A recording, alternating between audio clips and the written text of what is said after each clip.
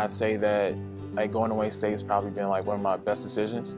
My senior year in high school, Wayne State accepted me into the Wayne State MedDirect program.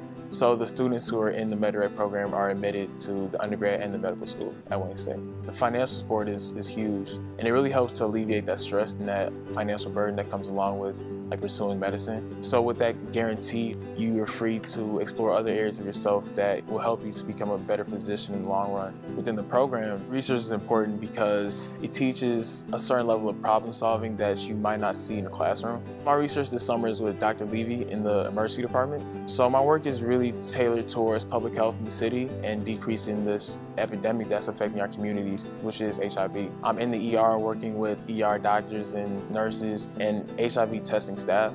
I want to create a protocol that can better reach the African American males that we do see coming into the emergency room. I've been blessed with a lot of opportunities. I feel like I need to pass that on to other people. I find so much joy in doing it, like what I'm doing right now. I can't even imagine doing anything else.